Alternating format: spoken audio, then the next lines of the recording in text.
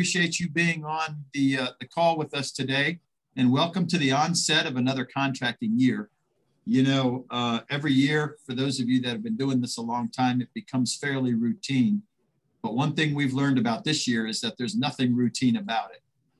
We have had so many changes with the way that we do things in lieu of the coronavirus, the contract terms, so many things are changing each and every day. And I just want to tell you that I've got a great staff. You know, a lot of this staff, we do a lot of great things. But by all means, this is a great opportunity to ask those questions. If you really do not have a clear understanding, this is the perfect time to ask those questions. The odds are you're not gonna, if you don't know the answer, there might be somebody else out there that doesn't know the answer. So please don't hesitate in asking questions when it comes to these kinds of things. So we're going to go ahead and get started. I'm Mark Hutek, the CEO of the organization. Just a couple quick things before I pass it off. I do want to tell you that we've got some real positive notes coming down the pipe for you all. One thing that we have learned from many of you is that this economy has wreaked havoc for some of your centers as far as getting qualified teachers into your programs and keeping staff. We understand what's happening around us in the economy. And there are a lot of reasons why folks aren't necessarily working with you right now and or leaving or changing or whatever. So one thing that we are starting to look at, obviously, is how we can assist with that. And we have started reaching out to Career Source of Polk County, and we've also reached out to Polk State College with the ideas that, you know, maybe we can offer some kind of a job fair in which you all can be present and we can allow prospective candidates to be screened and maybe look at help placing some of those positions. So you should be receiving, if you didn't receive it already, you should be receiving a survey in the near future that's going to ask you what your interest might be in something like a job fair and whether or not you would be interested in participating. And of course, we also would like to know whether or not you've got vacancies so we can tell if we've got an issue with hundreds of vacancies in Polk County or just a handful of vacancies in Polk County. So we'd really love to hear from you. When you get that survey, please fill that out.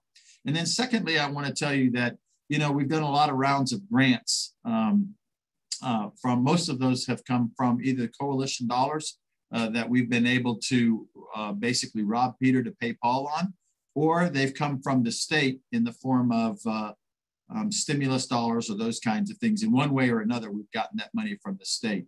The good news is that we were on a phone call this morning and we have been told that there is a big chunk of money that's going to be coming to the coalition.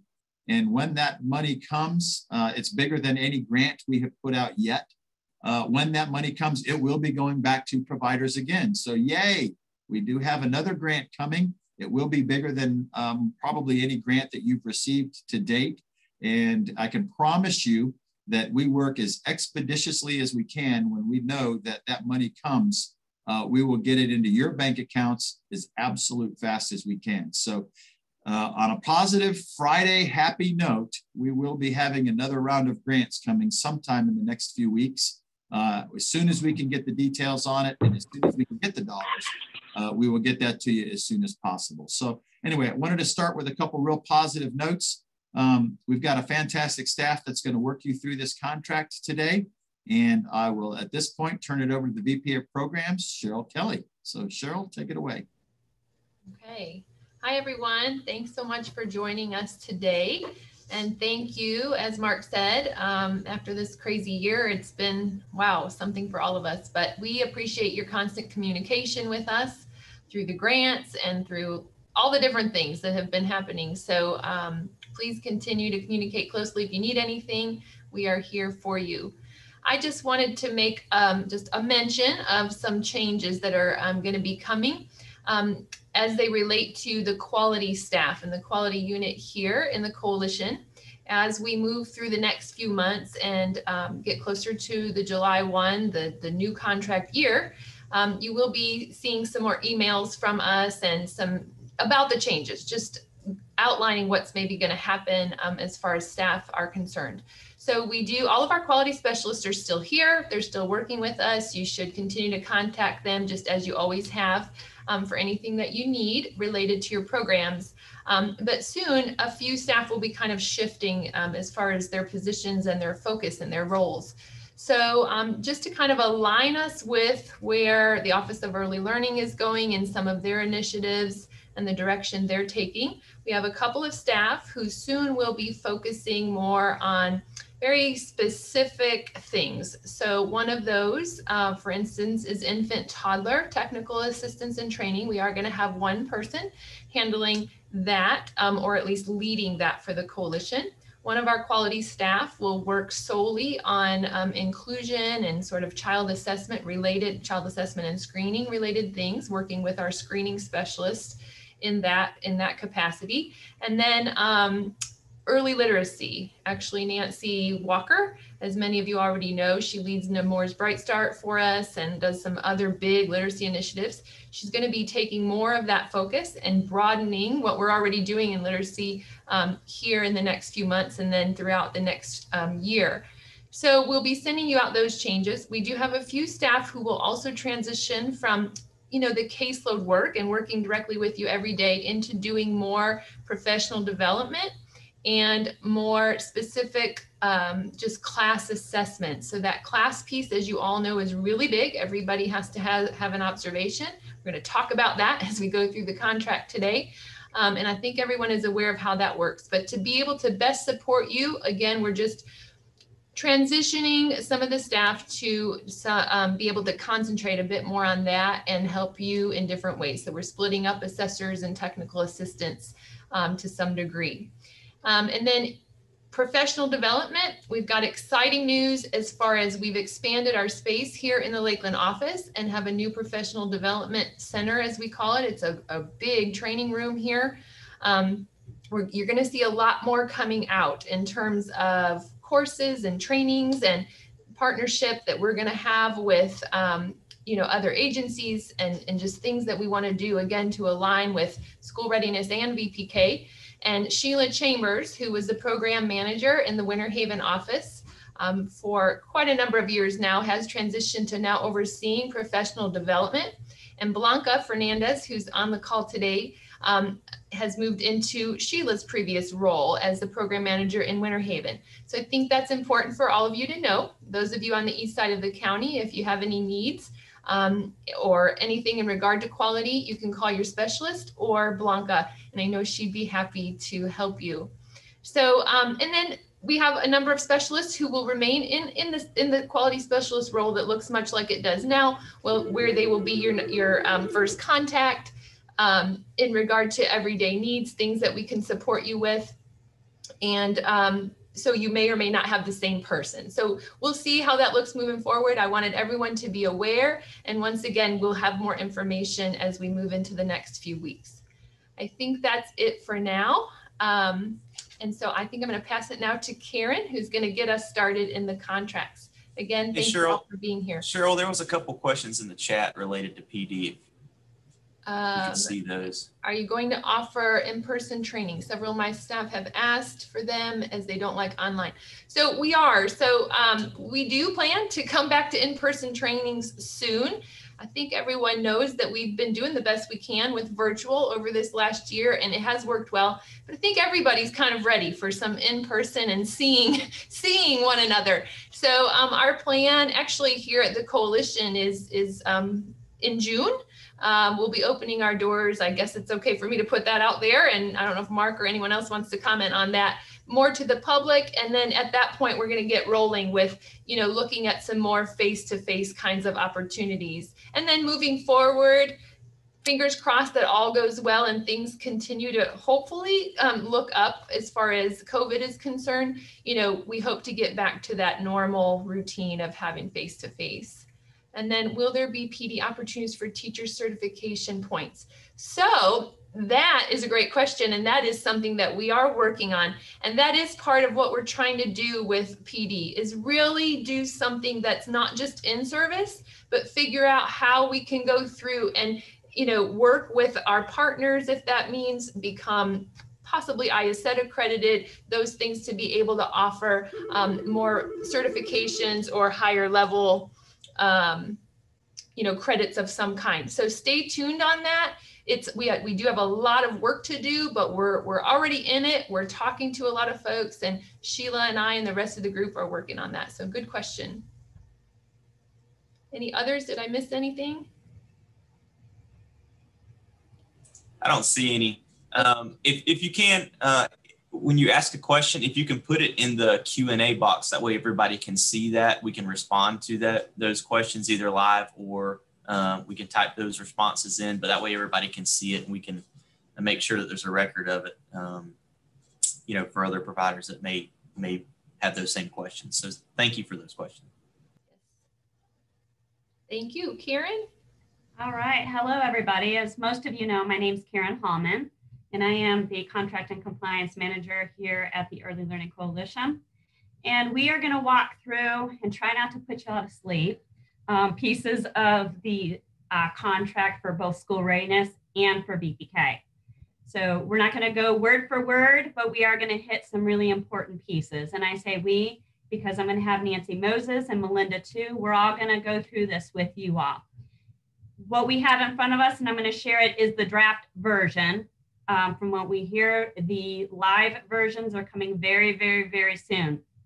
But before we can do those contracts, your profiles, make sure that those are due and completed. It's by May 5th. So we do need those profiles completed and submitted. And then once they're moved to an active status, those 21-22 profiles, that's when we'll be able to get to initiate your contracts. Okay, so I am going to go ahead. If somebody can enable so that I can share my screen. Have that. And then I'm going to share the contracts with you all. All right. You should be good now, Karen. Perfect. And we can see it. Everybody can see the school readiness. Welcome. All right. So welcome, everyone. We're so glad to have you here. I know we have to do this virtually. And as everybody had mentioned, this has been a cyclone of a year, so to speak, with COVID. So it's great to see everybody on here and so many people, and those of you that can't make it live on this and that will be watching that later, welcome into the new 21-22 contract year. All right, so we're going to go through step by step. So as we mentioned before, one of the big things is the profile. Beginning May 1st, all those 21-22 profiles are supposed to be due, and there's a number of you that are out there that have not submitted your profiles. So I want to make sure that you are aware that those are due. With that being said, we've provided, and you're going to get resources. If you haven't gotten them yet, you should have a packet that would be for like school readiness and VPK. Normally we give you the hard copies when we see you at the meetings, but we had to do them electronically, obviously, as we're doing this, virtually. So one of the great things that I have for you listed on here is for school readiness contract checklist. As you're doing your profiles, this is very useful. It's very helpful because you're going to see different things that you're looking at. One of the big things is we're doing profiles. Please, please, please make sure your DCF license is up to date, that isn't expired. Make sure there's no lapse. Anytime there's a renewal of your license, whether it be that it's just, let's say, a provisional or a probationary or the annual license, make sure that you're putting all of those copies in there so that there aren't any gaps or holes. Same thing with your liability insurance. We want to make sure that you're aware, making sure you have that liability insurance uploaded that has us listed as the certificate holder and as additional insured.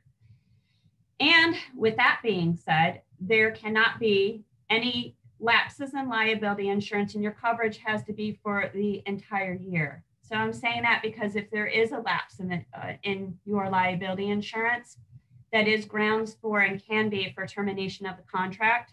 It can also will be a financial penalty for any lapses that occur. So make sure that you put that, on your radar, that you're checking that as often as possible. And then I'm not going to go through everything in here, but you'll have this checklist. So as you're going through, just making sure that you have those items within your profile. So when we get to your profile, and all of you should be familiar with the profile, it is the statewide system. Everybody's using that. When you're in there, you're going to switch over to your 21-22. When you do that, go into your profile. For those of you that haven't done that yet, 21-22 just won't like magically appear. You're going to go into your profile. When you go in there, there's going to be a little blue tab, and you're going to get this lovely little resource as well. And it's not going to be black and white. You're going to have a pretty colorful one. But above the top where it says program year, right at the top of your profile, you're going to see that. Click on that little tab and it'll switch it to the 21-22. Make sure that when you're doing that, your other profile, your 2021, if you have one, is active so that you can submit your 21-22. Again, go in there and make sure that you're completing that, because we cannot initiate a contract unless that profile has been completed, and we don't want your contracts getting delayed. Delay in profile can be a delay in contract. And starting July 1. So just keep that in mind. And I'm just going to keep this going because you're going to have a copy of that. I'm going to just keep scrolling and keep scrolling down. Hopefully I'm not making anybody dizzy. If so, look away. So if you have questions with your portal, for right now, there is the, obviously the help desk. But you can reach out to myself if you have questions as you're doing your portal, or you can also reach out to Sheila Bishop.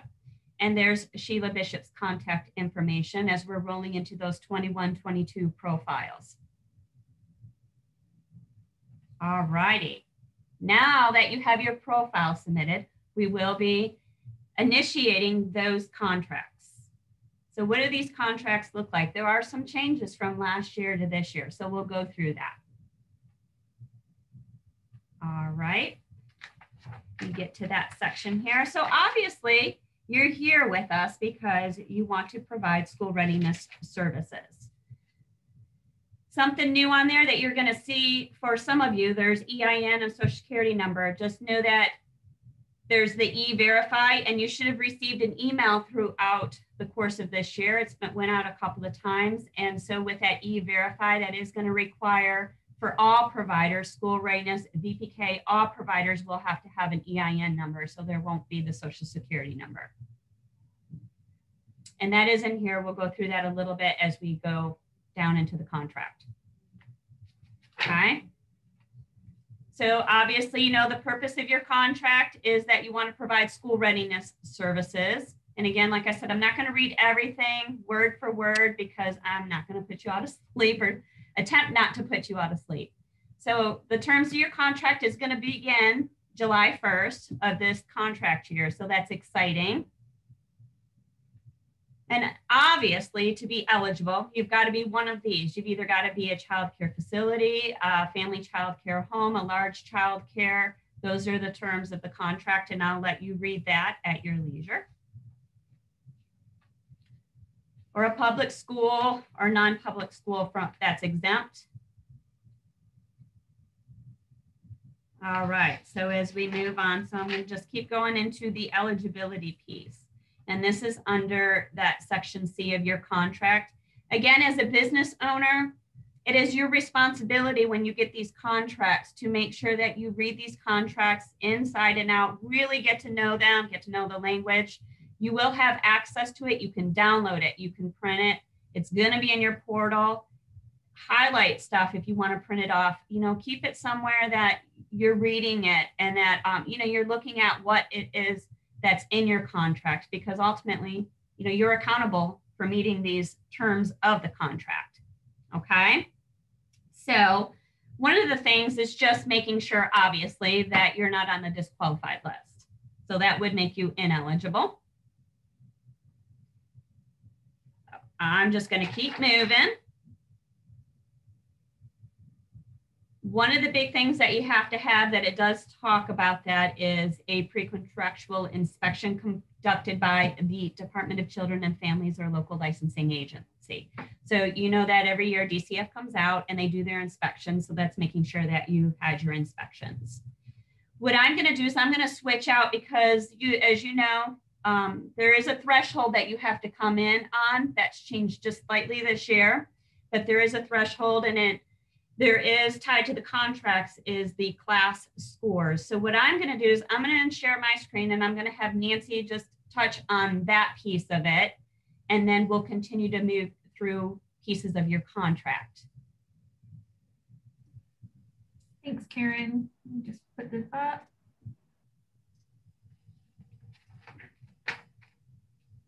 Okay. So what you see in front of you there is just a quick overview, just some reminders about class and QPS for school readiness providers. This is only if you have a school readiness contract. If you are only a VPK contract, this is not for you. But the first step for those of you that do have this is your quality performance system, keeping that up to date. That is the system that you go into. We talk about it all the time. QPS, that is where you're making sure we have all the information we need to know in order that we can go out and do your assessments. So whatever is in there has to be super accurate, because based on that is how we plan and prepare for your assessments. And as Karen mentioned, obviously you have to have a composite score in order to have your contract. In order to get a composite score, you have to have your assessments. In order to get assessed, you have to have QPS correct. So it all starts in QPS. Some things that we need you to remember: every time you make a change, please email your quality specialist. I know that feels redundant because you made the change in QPS, but QPS does not alert us to any changes. So if you could just shoot your quality specialist an email and say, you know, we added this new staff person, or someone left, or even you changed teachers, you know, your 2-year-old teacher is now your 3-year-old teacher, something like that. And then every month, by the 15th of every month, you're going to go into QPS and you're going to review all of that, make sure it's correct, and you're going to submit your roster. Super easy. If you haven't had many changes, it will take you a minute, but that is something you have to do every month. So really quickly, in QPS, you want to include all of the teachers who are in assigned classrooms. So if your teacher goes to the same classroom, she's in the 3-year-old classroom every day for the most part, that's her classroom. She needs to be assigned to that classroom. Same with assistants. Directors also will be in QPS, even if you're not assigned to a classroom. And then all of your active classrooms will be listed in QPS. And an important part of that is to make sure that you look at that and let us know which age group that classroom serves, either infant, toddler, or pre-K, because again, that's how we'll know what class assessment to do. So a few things not to include in QPS. Do not include floaters. The people that help you out just kind of fill in. Don't include floaters. Don't include substitutes. Don't include anyone that's really not assigned to a given classroom every day. And don't include school age teachers or classrooms. So this is only school readiness. This is only the permanent set classrooms and teachers. Okay, so that's QPS. Any questions about QPS? Good, okay. Regarding your class assessments, it's pretty much the same way we have always done it. With the added little piece of COVID. So all that means is we're just being extra careful when we come out to you. We won't be visiting any other centers at that time, that day. We're going to be extra careful about everything that we have on our end for our own protocol. And also if there's anything particular or special that you have, you can let us know that. We will do whatever we need to do to make you and your staff and your children and families comfortable. But as far as what we've always done, and we're going to continue to do, when it's time for your assessment, you'll hear from your assessor. That person will give you a 2-week window, and they can come out and do the assessment anytime during that 2 weeks. The exception being, you can block out any 3 specific dates. If you know that your teacher will be off that day, or it's picture day, or something like that, that just wouldn't work well for an assessment, you can block those out. And then an important thing to know is a teacher must be assigned in the classroom for 15 days before we can do an assessment of the teacher in the classroom. So not just that she's employed by you for 15 days, but she has to be assigned to the classroom where we are doing the assessment. And as far as getting ready, work with your quality specialist, work with your staff here. As Cheryl said, we have all these staff members, we have people focused on really different areas, and we have our quality specialist team that is there to provide resources to you. We have digital, virtual resources. We can talk on the phone. We can brainstorm, all kinds of things. And we want to do that with you. So tap into the resources that you have here, because we really do think that you will be really successful. We've seen some great gains. We've seen some great things happening in our providers, with our providers. So we think you'll do great, but just let us know if you need our help. There's my information there. I think you have probably most everyone else's information, and let us know what we can do to help. Thank you.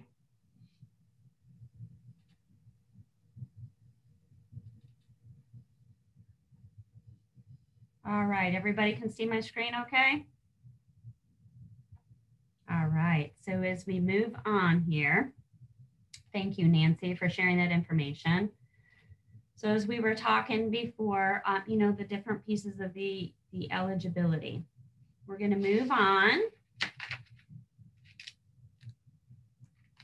One of the new pieces that you're going to see within here, as we talk about, you know, coming into the contract, is the E-Verify. So you're going to see that's new in your contract.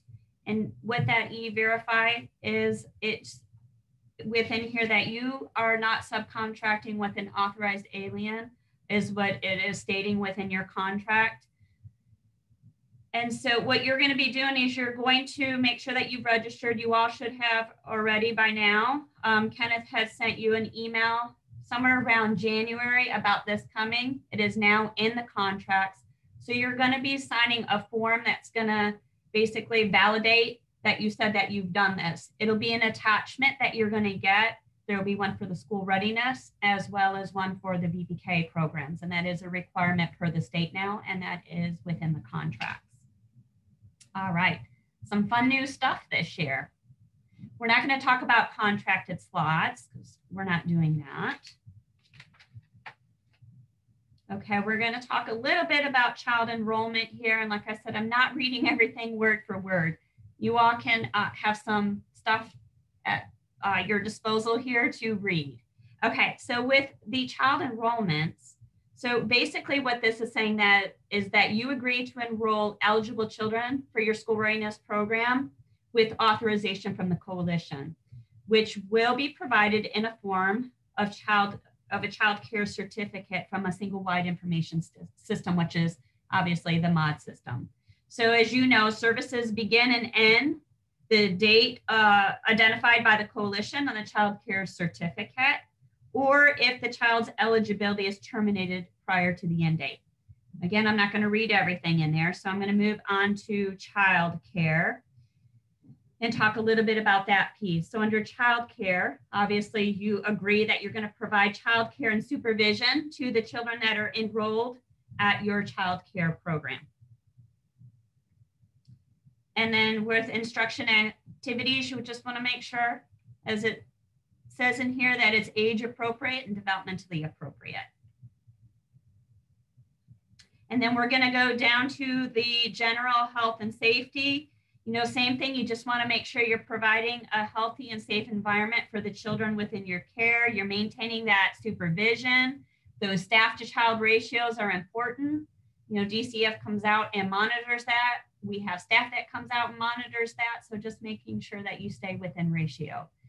Background screening with your staff, making sure that, you know, that they've had their background screening. Your staff are up to par on their training hours, all of that fun stuff. All right, we're moving along. So we're going to talk just slightly. There is a possibility of an improvement plan. I am not going to get in the weeds with that, but just know that there is, if you come at a certain threshold, you could be on an improvement plan where you would have to have certain trainings just to help boost you back up those class scores. Making sure that your environment is smoke-free. And then your curriculum. There's a curriculum that came out this year. Everybody had to do an update from the state, just making sure that as you move into the new contract year that you have the most current curriculum. At the end of this, there is an attachment that has the curriculum. You can also go to the Florida Office of Early Learning's website and look at their curriculum on there just to make sure that you have the most current curriculum that's approved. All right, we're moving along. So we're going to go down to developmental screening, and I'm going to step away from this piece. Melinda's going to step in and she's going to talk a little bit about what this entails because there were some changes with that as well. So I'm going to stop sharing and Melinda's going to take this piece. All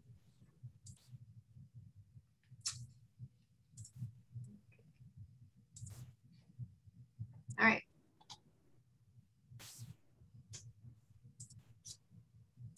Can you see it? Okay. So good afternoon. My name is Melinda Cantrell. I'm over the developmental screenings, which we call ASQ. As you know, ASQ, the screening process has changed over the years, and we have a new change, and hopefully you're able to attend the meetings we had about the changes at the end of March. So as we know, screenings are required as a part of school readiness. It is part of the rule 6M-4.720. We have to stay in compliance with this rule. So that is why sometimes Aaron or Seisha will call you and say, hey, we need a screening. It hasn't been turned in because we're trying to stay in compliance. We want you to be able to stay in compliance too, because we get audited a lot on developmental screenings. So there are major changes. It was effective April 1st. Some of you probably have already seen and gone in and seen the new changes. Some of you might not. Right now, the change looks like you're doing the ASQ3 and the ASQ SE. This is how it's set up currently. They are working on trying to take the SE out, but right now you are required to do the SE, which is the social emotional screener too. So all the screenings now must be completed online. We do not want paper form, fax forms, scan forms. We won't take those. They have to be done through the OEL provider services portal, which those are where you do your child attendance and I believe your contracts and everything you do for school readiness. So when will a child need developmental screening? This has changed also April 1st. So first of all, new enrollment. On the new enrollment, what's going to happen is the parent is going to be the first screener.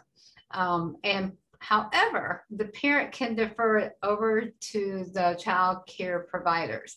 So this is where you will have to be required to complete the ages and stages 3 and the SE. So that is on new enrollments. And as we know, protective service children sometimes are enrolled a lot, every like 3 months, 6 months. And if this starts happening, we really don't want you to keep completing a screening on the child. So what I would like for you to do is just reach out to Aaron and Seisha, and they can help you with this issue. Also, if we feel appropriate screening needs to be completed on a child, and we usually do follow-ups if there's concerns, we can ask for you to do a follow-up screening, and those would be in the same process. It would be in the OEL service portal, and it'll be in your queue. And also at redeterminations, these are showed as new enrollments also. And so if the parent does not complete it, then the provider will be able to complete it. And we will have to stay inside of a 40-day completion. So Aaron Seisha is going to work closely with you on that. So no more screenings by the birth month. Those are gone. So if you were unable to attend those webinars, you can request the link to be emailed to me. You can email myself or Aaron or Seisha, the screening specialist. They'll be happy to help you with that. One big change is you will not be notified when something is due anymore, just because we did that in the old early in our ELC provider portal where you used to do your ages and stages. However, no more notifications. And so you're going to have to start looking into your queue in the portal. And we recommend weekly to see if you have any screenings due. And then this is my contact information, plus Sasha Sanchez and Aaron Canton. And also, if you have any IT issues, please email the help desk at elcpool.org. If you have any questions, please just put it in the questions and answers. There's a question in the Q&A box, Melinda. Some children are listed with an SE assessment, but others don't have the SE.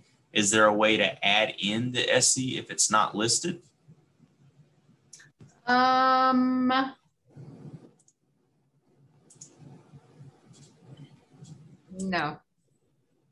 I don't believe so, but let me look at that question further and I'll answer it, okay? And then there was one more, Melinda. It said, why is the parent allowed to send it to us? Do they know the child better than we do?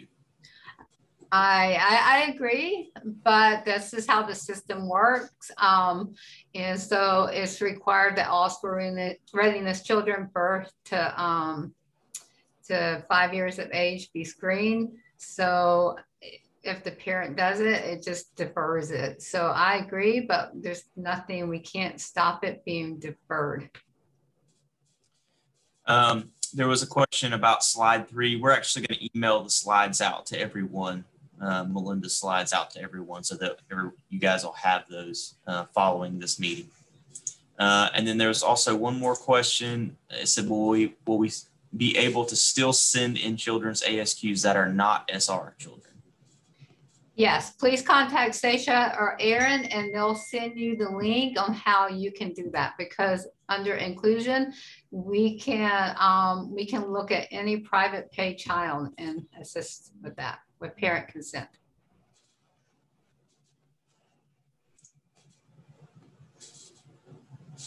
I think that's all of them.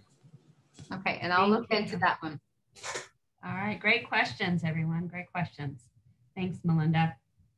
Okay, so we're going to go back to the contract, prohibited forms of discipline, child immunizations, and then program operation. I'm going to let you read that at your leisure. Making sure, obviously with your program operation that you're operating within the hours that you've stated with your profile.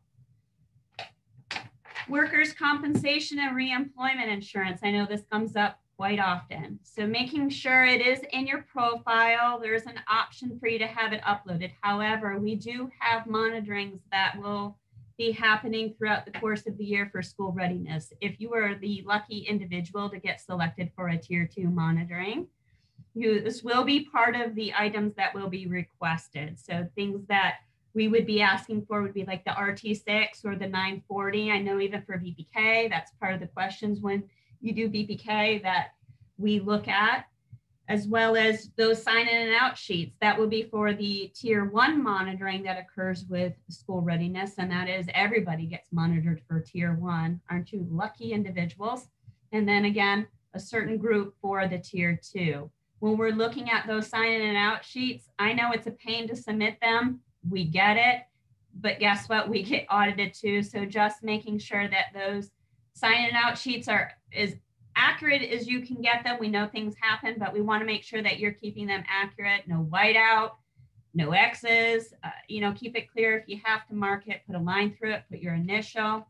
Do not be signing for the parents, the directors, or the teachers are not to be signing the children in and out. It needs to be the authorized individual of the children, which is like the parents, the caretaker, whoever's authorizes that individual that needs to be signing those children in and out. When we go to those child absences, which is a little bit different than the Riley-Wilson Act, but with those child absences, just making sure that you agree to notify the coalition in writing if a child enrolled is absent for 5 consecutive days with no contact from the parent by the close of the 5th day. So making sure that, that you're notifying us. And then the Riley-Wilson Act, that's important.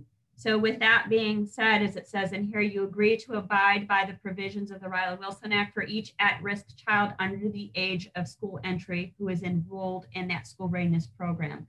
So making sure, those best practices with that, if you have a child that is a BG1 child or a child that's at risk, letting us know that that child's not in attendance. So that's, we've got a great resource at the end that goes hand in hand with this. Obviously, with that parent choice, the parent has the right to choose the provider and child care services for their children. Parent access, making sure that, that you agree to afford authorized parent unlimited access to their children in the school readiness program during those normal hours of operation whenever the children are in care at that program. Everybody has the single statewide information system, making sure that, you know, all of your documents are submitted, completed, up to par in that statewide system. Your child care resource and referral, that's Sheila Bishop. She goes through, she's the guru with that, just making sure, you know, if you have changes and staying even in contact with contracts, making sure that all of that resource and referral stuff is up to par within the statewide system. Hey, Karen, there was a question that came in the Q&A, and before we get too far from it, I didn't know if we wanted to address that one. Yeah, are you able to pull it up, Kenneth? Yeah, I'm working on a couple of them right now.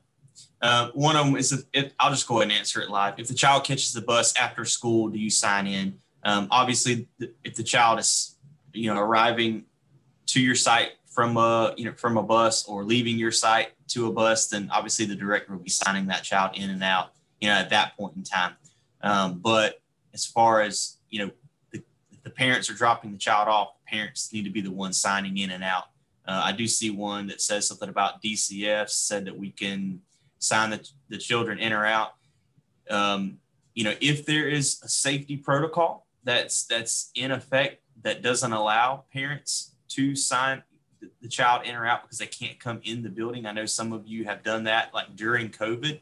That is something that is permissible. However, just because you are signing the child in or out, we need something from the parent that is attesting that those sign in and sign outs are accurate. So maybe you want to print out, you know, something from your system. Maybe if it's a system, electronic system, print something out, have the parent attest that those, you know, signatures of those timestamps in or out are accurate. It still has to be approved by the parent at the end of the day. If there are no safety protocols due to COVID, then the parent needs to be signing them in and out. I know some providers are still you know, maybe their signing out method was a little bit different, but we still need parent signatures on that. Who exactly are we letting know about a BG1 child that is not in attendance? You can either let your reimbursement specialist know, or you can let your family service specialist know on that. Just make sure we notify the coalition. Make sure you notify the coalition if those children are not in attendance. Again, that is a safety thing that's built in. Those children are protective services, and they're in your care, you know, to ensure that their health and safety is being maintained and is being upheld. So if those children aren't there, then they aren't in your sight. They aren't in your vision. They aren't in your field of care. So, you know, we need to know so that we can let the appropriate staff know via case management to make sure that those children are safe. Let's see here. What else do we have? I see you're saying that's not allowed. I'm not sure exactly what that referenced. Melinda's working on the ASQ question right now. I think that was all of them. Awesome, thanks. Okay, as we go into direct deposit, just making sure if you have any changes within your direct deposit that you've notified us. I'm not going to go into you know, detail with that. You can read that. The big piece is the orientation. That's one of the reasons why you're here. In order to contract school readiness or even VPK, you do have to sit through the lovely orientation piece. As we get to the child assessment, again, I'm going to have Melinda take this piece of it. She's going to talk about that a little bit. So I'm going to pull out while she goes ahead and gives you some information about the child assessment.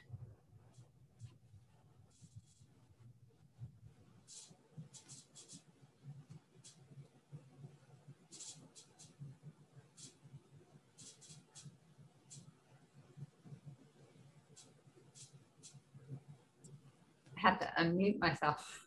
Can you see that, or what can you see? You see teaching strategies? Child assessment, teaching strategies goal. What is teaching strategies goal? That's what we see. Okay, great. Just a little thing about teaching strategies. Child assessment is not required. Currently, we have about 75 school readiness providers participating in Teaching Strategies Gold, and those providers are receiving a 5% differential on all their school readiness children just by participating in Gold. And so I just want to talk just briefly about Gold. We've been doing as a coalition about Gold. We've been offering it for about, I don't know, 12, 13, 14 years. I'm not really sure, but it's been a long time. We've been offering before VP even got into VPK that one year where it was kind of messy. And it kind of gave Teaching Strategies Gold a bad rap because the coalition, we really support Gold, and we really believe that Gold is very informational for families to see where their children are, plus your teachers in the classroom. So what I want to talk about is if you're interested in participating in Teaching Strategies Gold, we like to work with you and try to get you going in it. You know, one step at a time. We work provider with provider. We want to make sure that Gold can work with you and how your program works. And we have great staff that can help with that. So I really just want to say, give it a try. If it doesn't work, it's fine.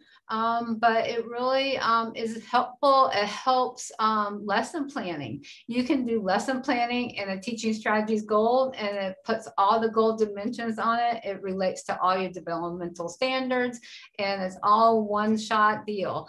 And so let us work with you one-on-one. If you're not participating in Gold, please reach out to us because we want to help you and get you started.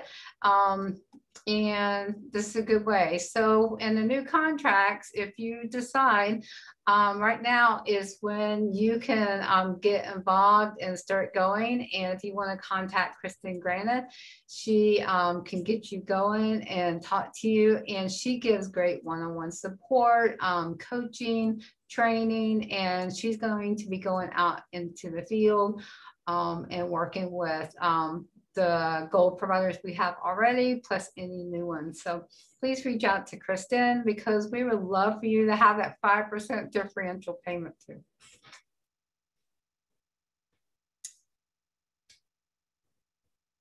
And I'll just stop my screen. Okay, if you have any questions, please reach out to me. Thanks.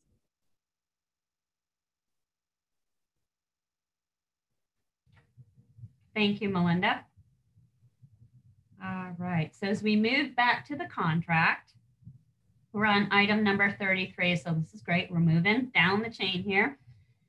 These deliverables are a great visual. This is going to tell you when things are due. And I'm not going to go through all of that, but it is a wonderful visual and guide for you to have. It's going to tell you about the screenings and all kinds of stuff within there.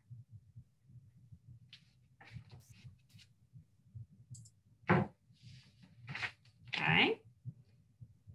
Training and technical assistance. We have staff on hand here at the coalition that provides some great training, technical assistance. Please utilize those individuals. That's what we're here for. Melinda talked about the developmental screening on that piece, so I'm going to keep moving as we get to that child eligibility. And as you know, under child eligibility, the coalition has the responsibility for determining the eligibility of the children enrolled within your school readiness program. Monitoring and access. Here we go. So as we go into the monitoring and the access piece, so when I talk about the monitoring, you've heard me mention there will be tier 1 monitoring conducted, and there is also a selection of individuals for the tier 2 monitoring. that is something that we are required to do and that we have to do. I know that you're like, but we do need those sign in and out sheets, all that wonderful stuff. So when we start calling you and sending you notification, please make sure that you have that stuff handy, because there's a lot of you out there, and we want to make sure that, you know, we're getting things moving as quickly for you as well as for us. Physical access. No, you can't block us from entering into your building. You can't lock your doors. You got to let us in. So same thing with DCF, and that's where it talks about giving the coalition or local licensing agencies, you know, any of us, access to your school readiness program. Records and access, that you agree to allow the coalition, staff or subcontractors, same thing. You know, access to those records. There's some things that we're going to need to see for school readiness.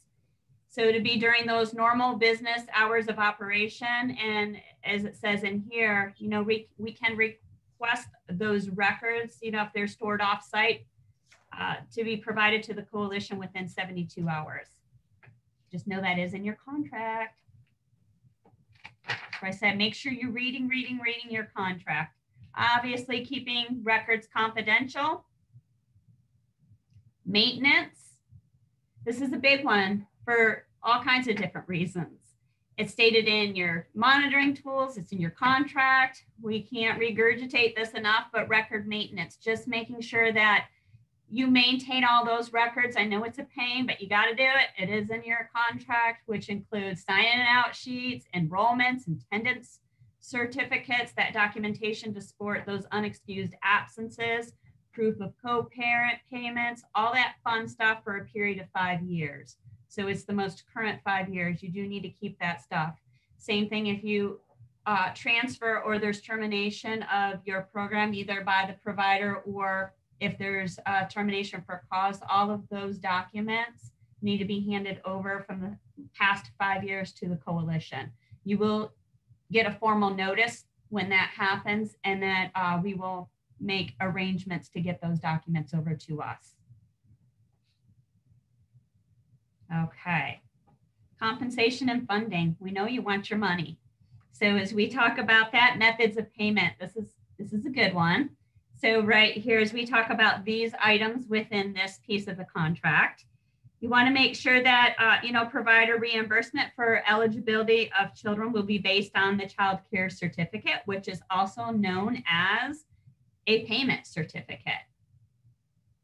And for your reimbursement rates, looking at that, and I'm not going to read everything, but I am going to go through this piece of it, that reimbursement rate, which is lesser than the coalition max rate reimbursement rate. And this piece is established by the coalition and approved by the Office of Early Learning. So you can look at those pieces. Gold seal rate, I'm just going to touch a little bit about that, where for those that, you know, that are gold seal, just know that that gold seal differential may be up to 20% above the Early Learning Coalition's approved reimbursement rate. The quality performance incentive rates, as Nancy touched upon earlier, I'm not going to get too deep into that, but based on your class scores, there are different differential rates that are above and beyond, you know, what your pay is. So that would fall under that quality performance incentive rate. Same thing with that child assessment rate that Melinda was talking about a little bit. There is a differential if you're eligible for that for Teaching Strategies Gold and you meet the eligibility requirements to be able to do that. There is a child assessment differential rate for that as well. I'm not going to do contracted slots, but I know Melinda will touch just a little bit on this number 50 with the special needs rate. If you have a child that has a IEP, IFSP, diagnosed disability, you could be able to get a special needs rate, but we do have a process that you have to go through in order to get any special needs rate. So if you do, please reach out to me and I can go through that process with you and get you that special needs rate. All right. And then we go to rate change and limitations. As you all know that early in this year, OEL did provide a increased rate for all the providers because we had lots of amendments that everybody had to sign. So that's great. But with that being said, so any rate changes that you're now doing, making sure that you're letting us know, you're reporting those changes to us. When you make those changes in your profile, letting us know because those rate changes do require an amendment. And then rates and fees for parents, that you acknowledge that you are prohibited from charging parents receiving SR services at a higher rate than that charged to private pay parents. Co-payments, just talk about this a little bit. As required by Florida statute, the provider shall collect the assessed parent co-payment or graduated phase out co-payment in accordance with that rule 6M-4.400.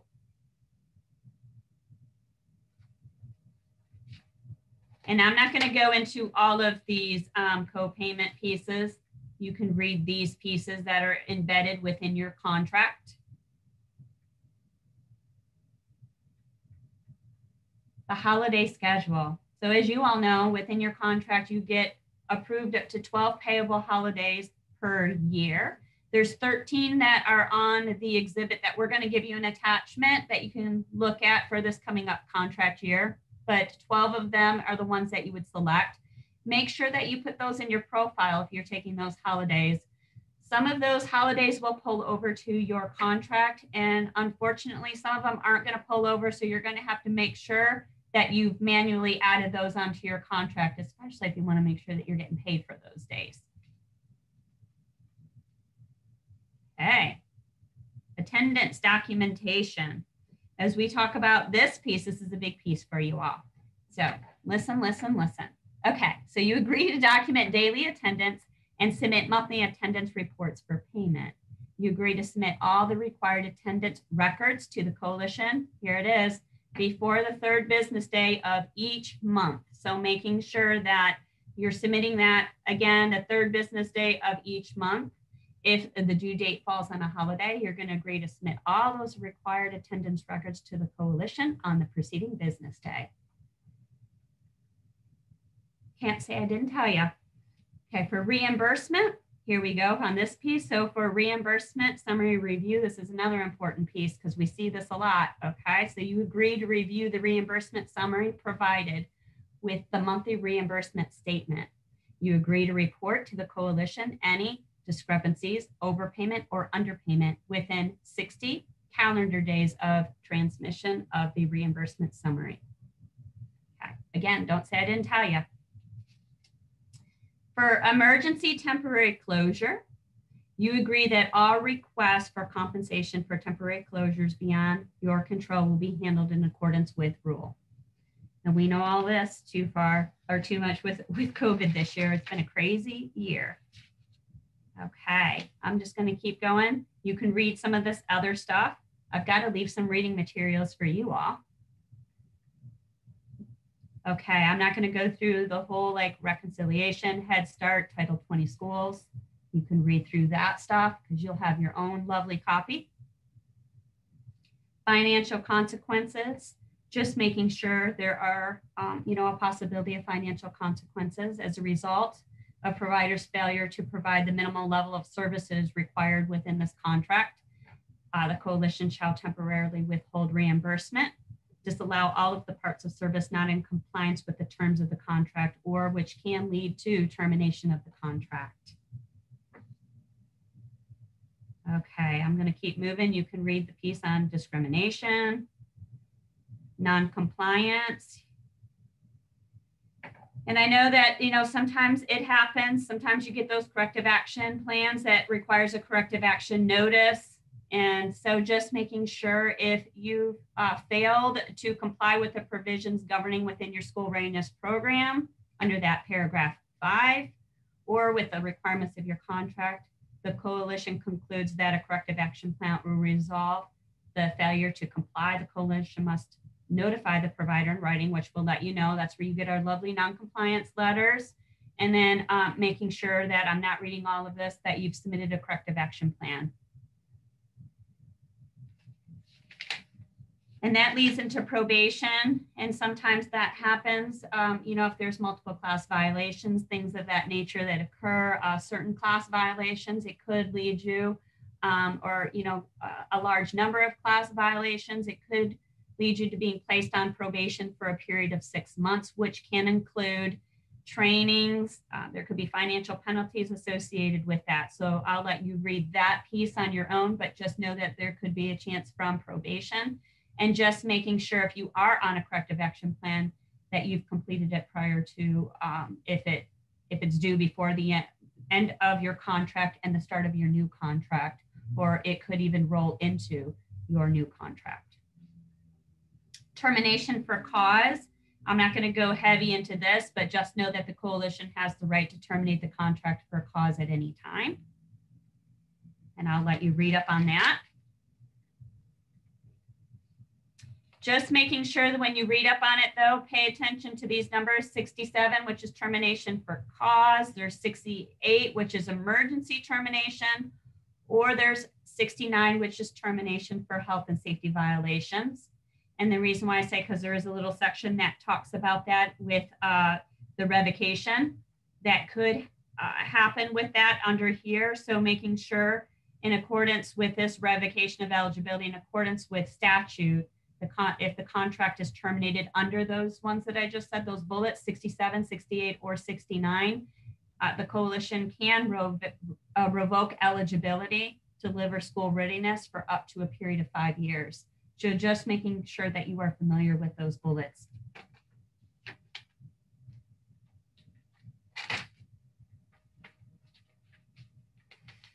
And then if there's termination of contract by the provider, just making sure, you know, and we know things happen, but the sooner the better you notify us, as it states in your contract, give us at least 30 days out if you know that you're going to be terminating your contract, if there's a change in ownership, anything like that.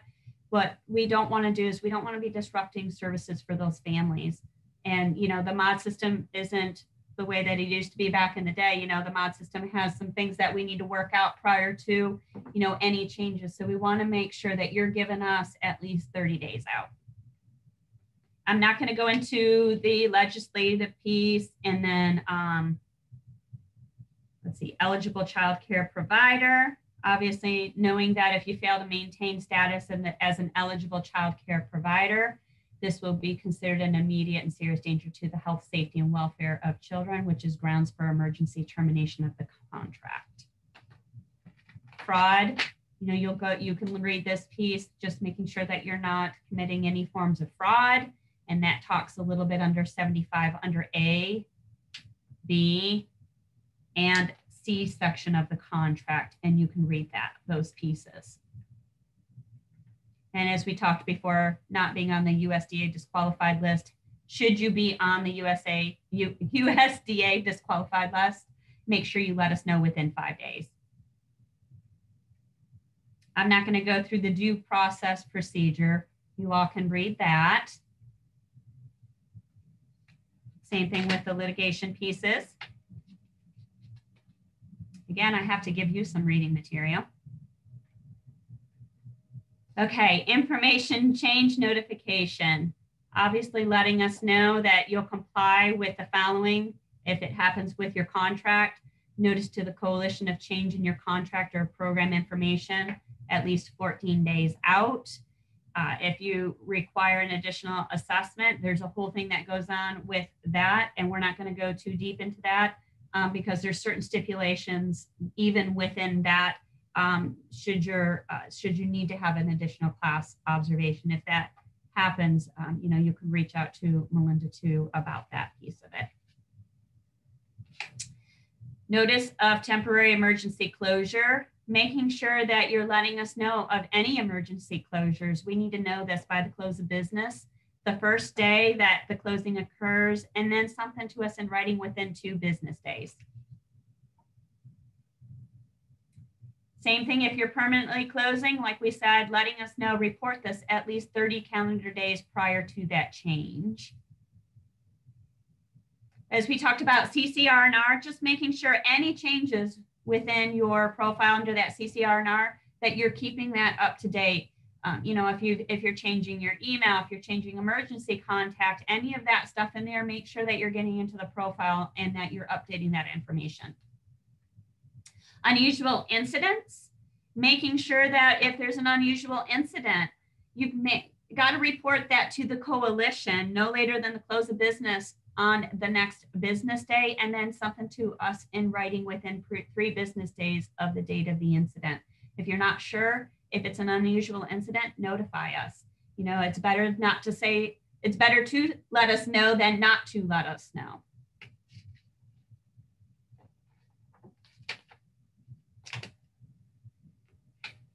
Okay, as we talk about, you know, fraud, same thing. I'm not going to go heavy into that.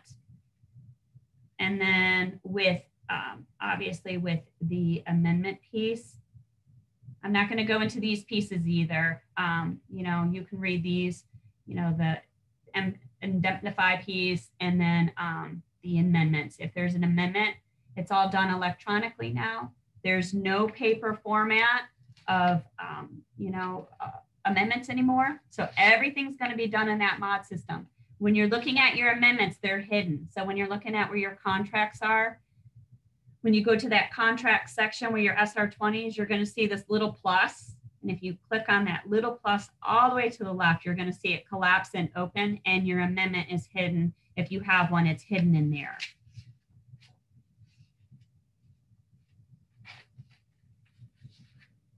And then we get to the piece of the execution of the contract. So when you get to your contract, just making sure the signature of the individual that is going to be signing the contract is going to be on that top line where it says signature of president, vice president, secretary, officer, owner, so on and so forth. That's going to be that individual there. We've seen it time and time again. Just make sure when you're getting ready to sign, it's tricky. You think right when you get in there, you're going to be putting your signature, but it jumps up and says title. So pay attention. That's just a little tidbit of information. When it jumps up and says title, that's where you're going to put your title in. Then it'll flip and then the name will pull up. And then you go to the next piece after that, which you'll put your signature in. All right.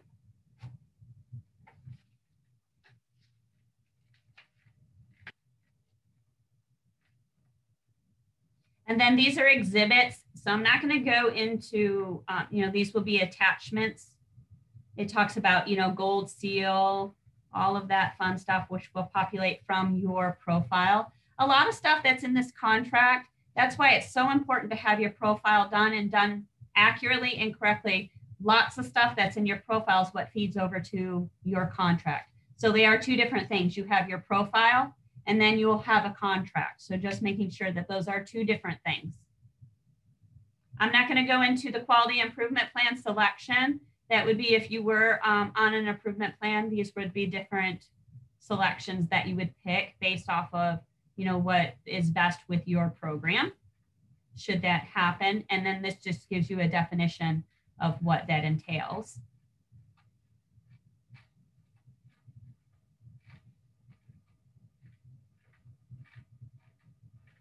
And it does go on and on and on. These attachments, so I'm not going to get too heavy into those pieces. We're not looking at contracted slots because we're not worrying about that right now. Sorry if I'm making you dizzy, just look away. This will pull from your profile over your rates. So you won't have to worry about filling that in. That again, that's going to populate from your profile. Ooh, there's an added new really cool little piece. It breaks, you saw this year, which is really nice because it breaks everything down.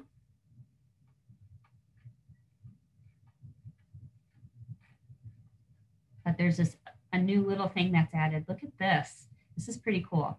So this is a new piece of the contract, which is really neat. It gives little codes, talks about like the maximum hours, like full-time and part-time, which is really neat. This has been added this year. And it has a little calculation of wraparound payment rates, which is really cool. So that gives you how to convert it, which is really nice. Here's your holiday schedule. Look at that. That's what's going to be in your contract. And then again, you're going to have to probably add some extra days in there. You get 12. That's just the due process. We're not going to get heavy into that.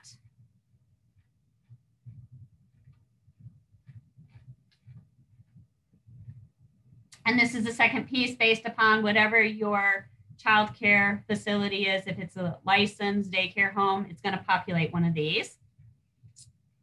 Again, making sure the big pieces is that health and safety piece, making sure you've had those inspections, staying with your group size and ratio, make sure that you're maintaining your ratio. Keeping your insurance up to date, that general liability insurance. And then your substitute instructors, anybody that you have in there, that hours and background screening is all up to date with those individuals.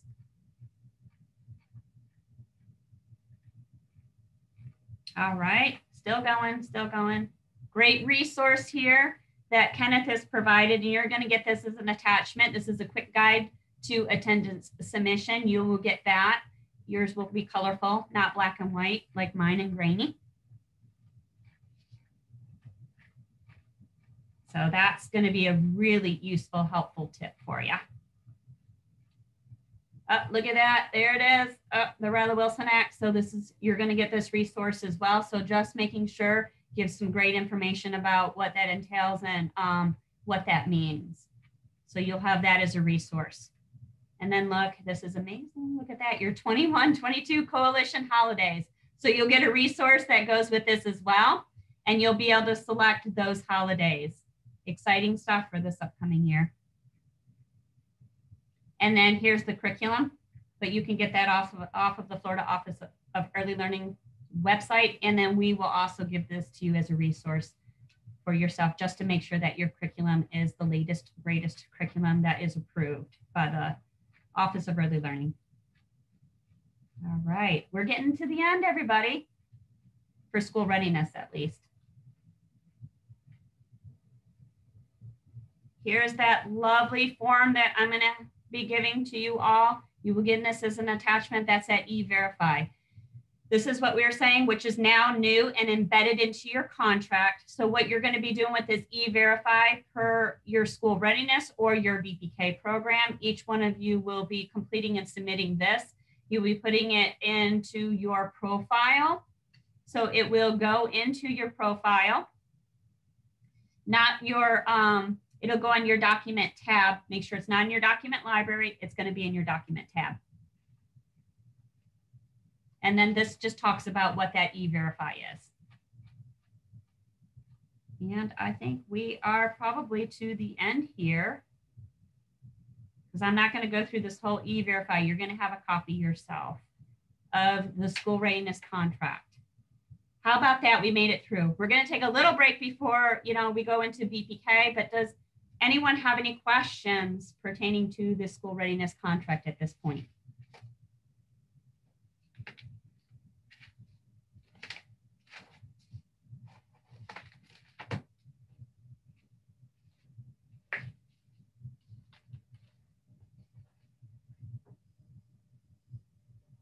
Anything, anyone?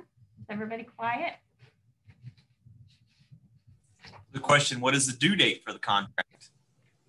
The due date for the contract or the profile? Because the profile is due May 1st, but the contracts will start July 1, but there really isn't so much as a due date on school readiness. Well, here's the thing with as far as the due date of the contract, right? The contract has to be executed by 7/1 for continuous services. But, if we can have those by June 1st, that would be extremely beneficial. What we don't want to see is everyone, I think that's probably what we'll do is we'll say, hey, June 1st is going to be the deadline to submit school readiness contracts. They were just put in the portal. I gotcha. They were last night. So we'll probably make a deadline of June 1st or thereabouts to submit those contracts so that we have time to process those. So no one, there's no lapse in anyone's contract. We have to have time to process those. Anyone heard if reimbursements may increase as minimum wage increases? as of right now, there aren't any scheduled reimbursement rate increases. We just had a substantial increase in January. I do know that there are, there are talks about increased funding at the state. We're continuously advocating for increased funding at the state level to increase, provider rates on a local level. And, as we hear that information or as we receive that additional funding, we're able to do that. But there aren't any specific things on the books, right now for any rate increases in the future. And again, we just had that one in January.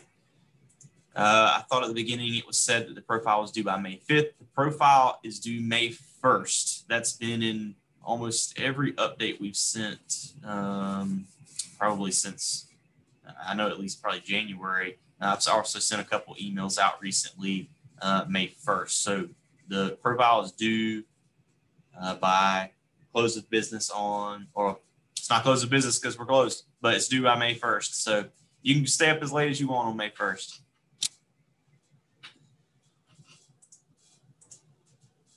I don't see any other questions. And again, we can't initiate a contract until that profile is complete. So that's why we don't want there to be delays in us initiating contracts. That's why it's so critical to get your profiles done and submitted, because the contract will feed off of the profile.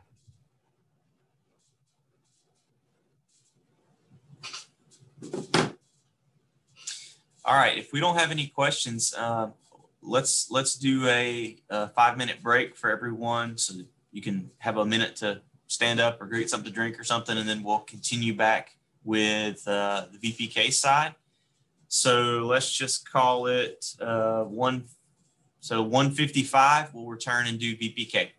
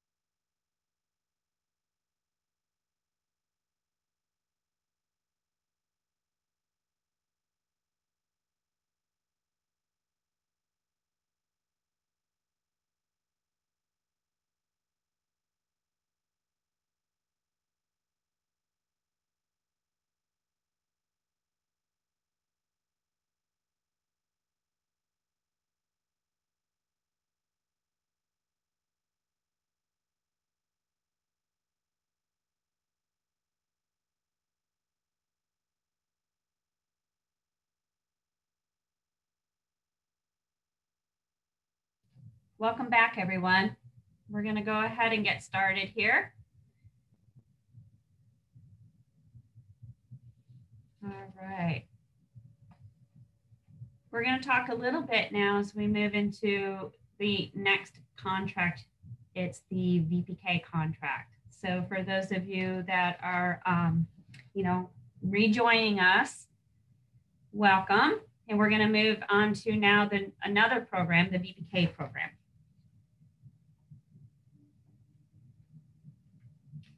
Thankfully, the VPK contract is not as long as the school readiness one. So same thing, you're going to have some resources, and this resource here is a wonderful visual of what's going to be, required within your VPK contract. And just know there's two pieces on the VPK side. So when it comes time to contracting for VPK, you have your VPK 20, which is your contract, and then you have your VPK application. And that VPK application is your VPK 10, your VPK 11A, and your VPK 11B. So that's going to be when you put your classes in, your calendar, your hours for VPK, that's going to be on that piece. Just keep in mind as you're doing your VPK applications this year, because we found that all too well with COVID, no shared calendars this year.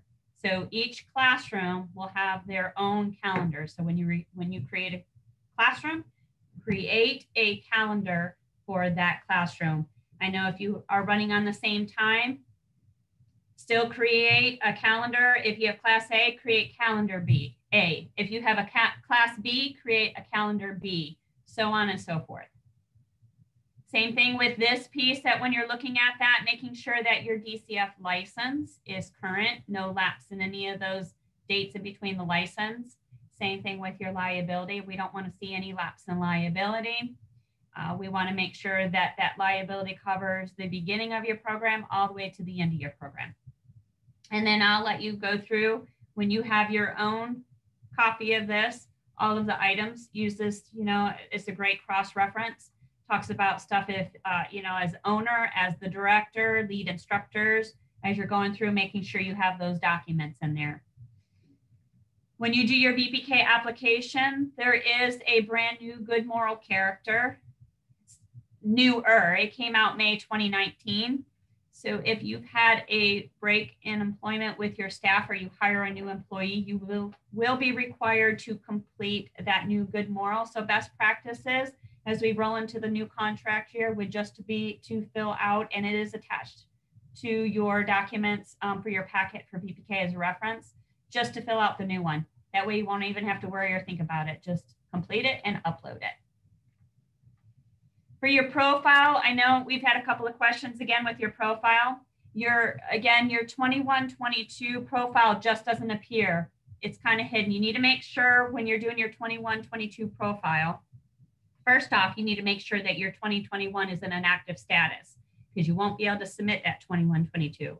Yes, items do feed over from the 2021 profile to the 21-22 profile. Not all things will, but when you are in your 2021 profile, again, like I said at the top, if you look to the top, if you haven't done so already, there's this little tiny tab at the very top, and it says on there, let me see if I can find the picture on this one. There's a little tab when you're in your profile,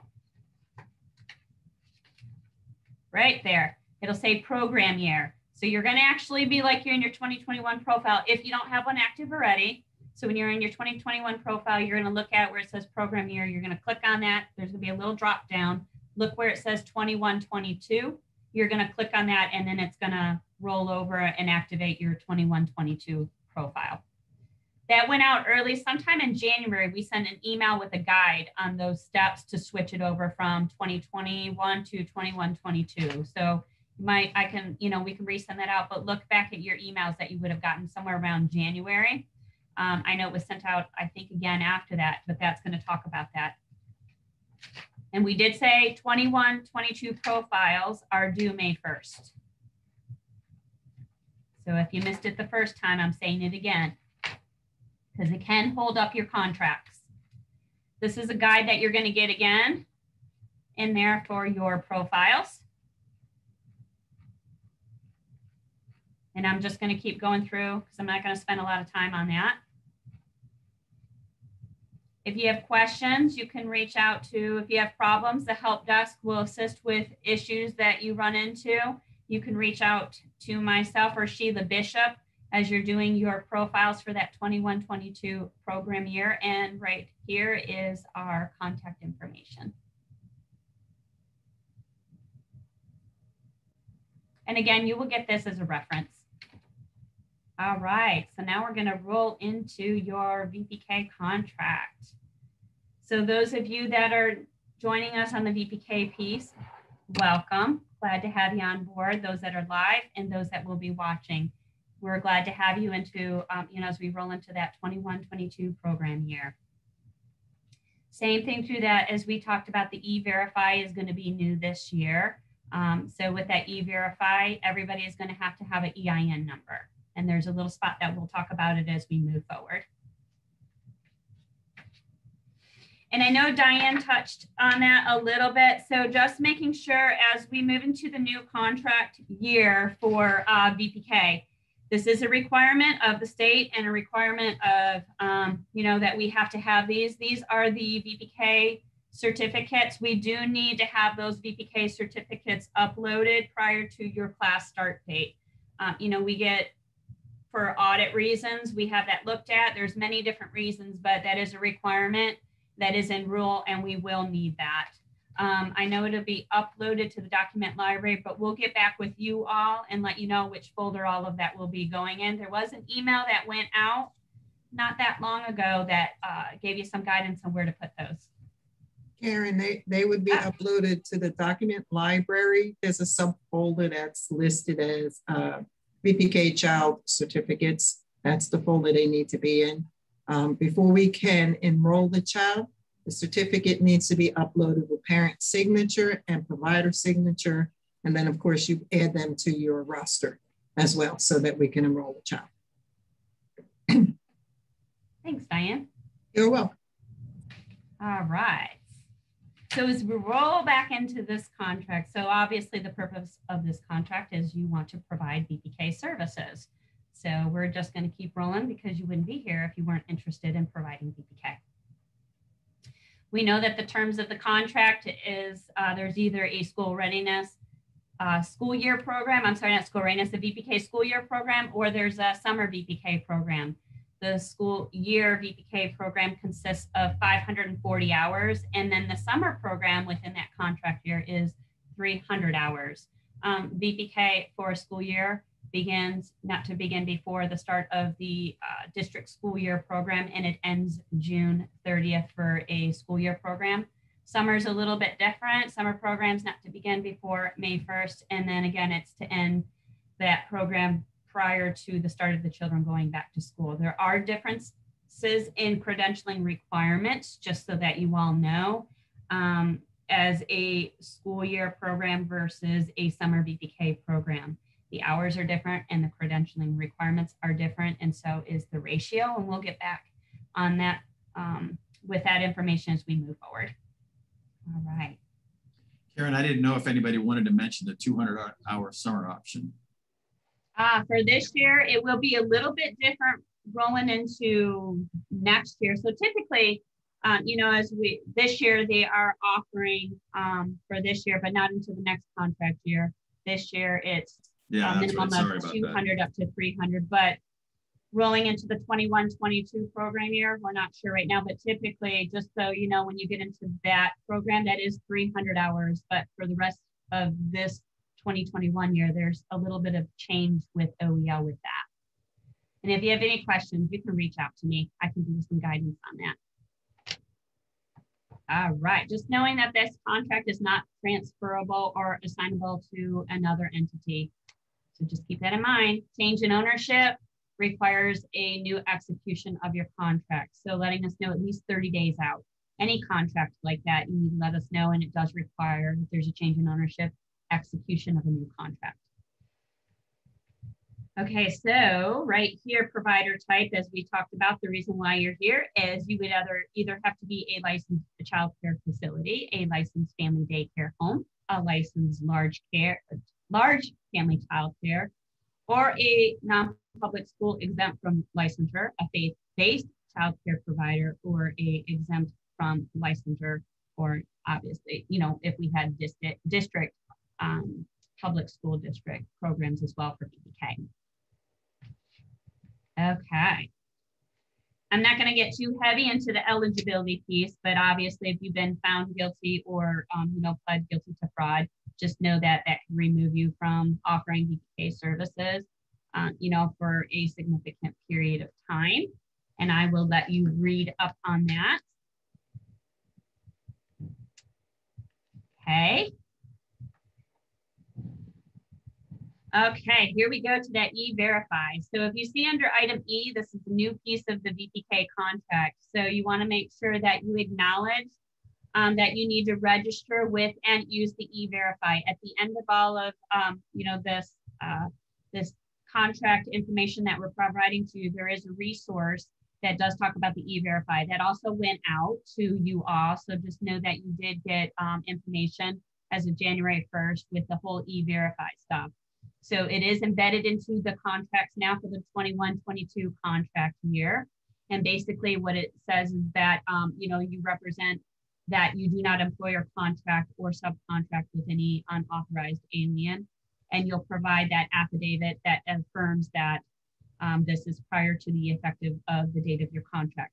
So that's that attachment that we gave you all that will be uploaded, as I mentioned, into your provider portal, which is in your document tab, not your document library. And you'll be doing that whole E-Verify stuff. All right, so we're moving on. I'm not going to get into required forms too much. You can read that piece of it. Child enrollment, we'll talk a little bit about that. And that's where we were saying provider agrees to enroll eligible children for the VPK program only with authorization from the coalition, which will be provided in the form of a child certificate of eligibility from the single statewide information system. And you agree to obtain and complete with parent an eligibility certificate form, which is the OEL VPK2 or the form OEL VPK4.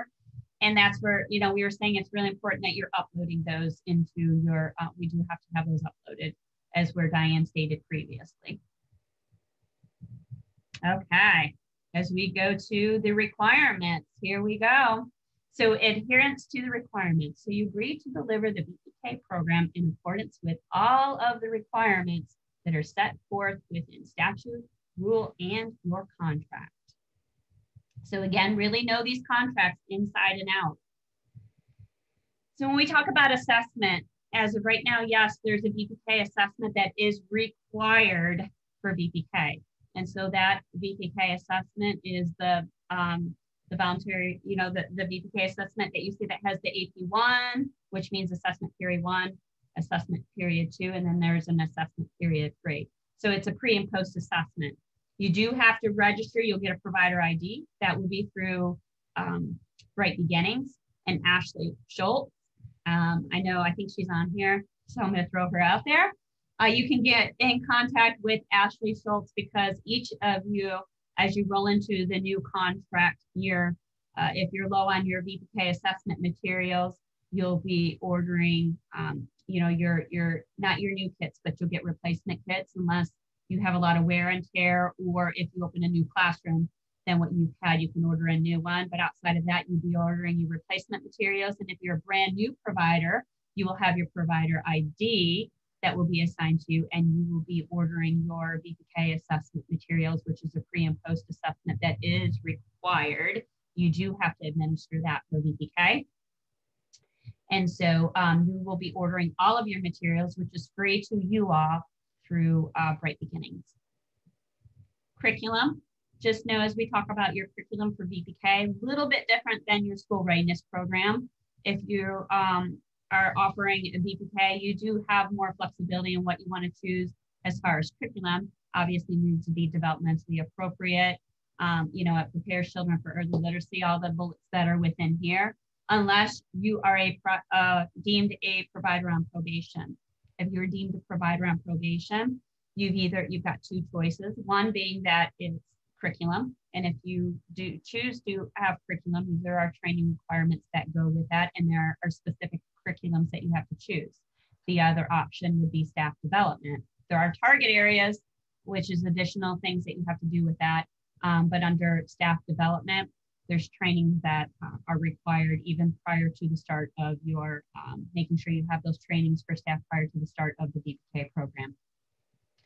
As of right now, in accordance with OEL that we know for this year, this current program year coming up, there isn't going to be a new readiness rate. So those of you that are providers on probation, and you know who you are, if you're a provider on probation right now, you will remain as such into the next contract year. So you'll continue unless you decide, and you'll get with Ashley if you want to switch to one or the other, but you'll continue on your plans and your training. With that being said, make sure, because Ashley does monitor that, and if you are a provider on probation, make sure that you're following through on what those requirements are. We ran into a couple of hiccups this year, but it is grounds for termination and not being eligible to continue with VPK. So, it is important that you continue that. And I'll talk a little bit more about what is provider on probation. What does that mean as we move forward for those of you that are new? Okay. Required parent information. So this is that the provider agrees that you will provide a copy of your attendance policy to the coalition before contract execution and to the parent of each child the time the child is admitted into the provider's VPK program. So you'll adopt your own. So basically with that attendance policy, it requires the parents to verify each month that the child's attendance on the forms prescribed in the Office of Early Learning Rule agrees not to amend its VPK program attendance policy for the duration of the contract. So you will create your own attendance policy. And when you upload those, just know that it is in rule. Once you have them in there, pay attention to what you have on those attendance policies for dates and things of that nature if we have to kick it back, because once your contract is certified, that attendance policy cannot be amended in any way, as a provider for the course of the program year. Fees prohibited. So just so you know, with VPK, there are no fees associated with VPK whatsoever. So even on your attendance policy, you cannot be charging parents for fees in any form, fashion with VPK. VPK is a free program for parents, so you cannot be charging parents for anything that's associated with the VPK. And you can read those pieces, but that is in your contract. Okay. I'm not going to get too heavy, but I'll say with the supplemental services that you agree that in accordance with your section of the 1002.718B that you shall not require a child to enroll for or require the payment, again, of any fee or charge for supplemental services. And again, it's mentioned a few times in your contract. Okay, instructor requirements. So as we move into VPK and you have those instructor requirements, so just remember that all times for VPK with your instructors, you got to make sure that all that documentation for those instructors is current, valid, up to date, which includes the level 2 background screening through Clearinghouse. Keep in mind that that does expire around every 5 years. So making sure that if it's getting close to that time with your staff or yourself, that you're getting those background screenings renewed, because that is a non-compliance. Same thing with your instructors. For them to be employed, you got to make sure that, any of, if they have FCCPCs or CDAs, or as you're being the director for VPK, making sure that any of those credentials are not expiring, and that, especially for those lead instructors, you want to make sure that those credentials are staying up to date from ones that have those expiration dates. As we get to that VPK class staffing, remember for VPK, I talked about a little bit different, a school year versus the summer program. So for a school year class, and remember your capacity trumps all. So if your capacity is less than this, then you have to go by what's with the capacity of that classroom.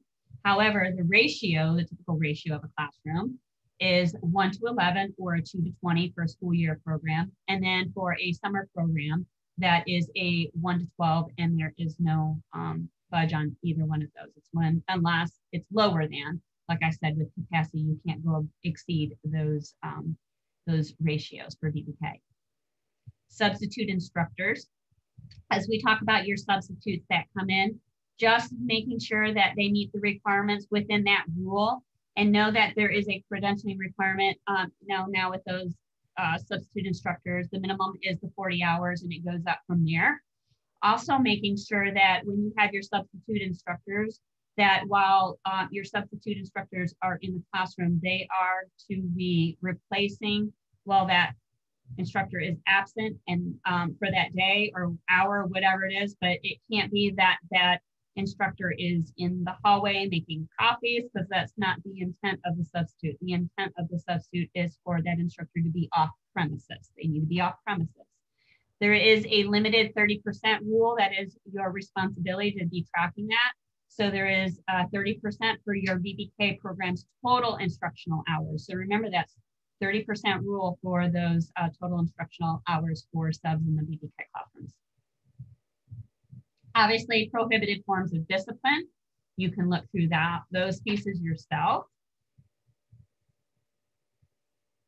The statewide information system, just making sure that everything is being maintained within the statewide information system. Any changes, things like that, it's going to be put in that statewide system. Same thing what we talked earlier about that Riley-Wilson Act, just making sure if any of your high-risk children, any of those BG1 children, that you're reporting those absences like we talked about earlier. That is so important. VPK logos, I'm not going to go into that, but just know that OEL does have ways that you can and cannot be using those VPK logos. This is a great reference. If you go into the provider deliverables here, it gives you some great information that talks about 540 hours for a school year program versus the 300 hours. It talks about, VPK child attendance on there, liability insurance. And the big one here is what I talked about before, that VPK assessment. Again, it's in here again because it is critical, it is important, and it is a requirement. Failure to administer a pre and post assessment can be removal of your VPK program for 5 years. So they are very serious about that. So you're to stay in compliance with the VPK assessment, again, that's going to be done through Bright Beginnings, and that will be Ashley Schultz that can provide some information on that. Your assessment period 1 is going to be within the first 30 calendar days. That includes holidays, weekends. You'll be administering an assessment, the little flip book. You'll have these little booklets. You'll be scoring the children on a 1 or a 0, but make sure that you're filling it out completely, all the information in it. We've seen some very creative ways that individuals have been scoring. So just make sure those booklets are fully completed. AP2 is mid-program year. And then AP3, which means assessment period 3, is within the last 30 calendar days of your class schedule. So keeping that in mind.